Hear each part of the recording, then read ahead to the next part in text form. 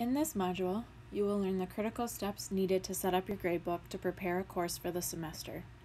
As you go through the slide deck, keep in mind that these steps must be completed in order to accurately report out your grades.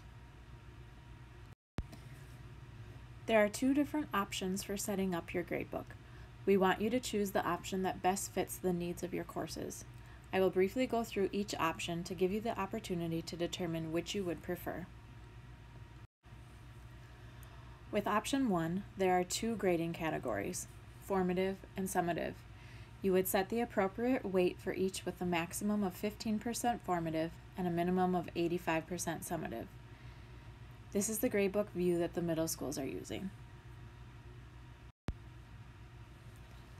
This is an example of a setup that has two grading categories.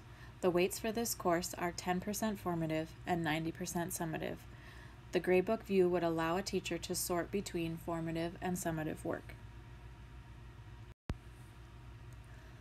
Option 2 would involve creating formative assignment categories for each unit. For example, Romeo and Juliet, Othello, etc. You would determine the weights for these categories, again with a maximum of 15% for formative work.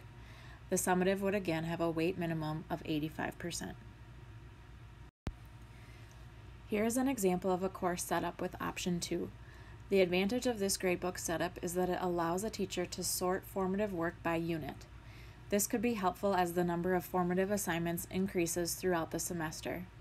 To assign the assignment to the correct category, just select the appropriate category from the drop-down menu when you create the assignment. The slide deck in this module will walk you through the steps for both options.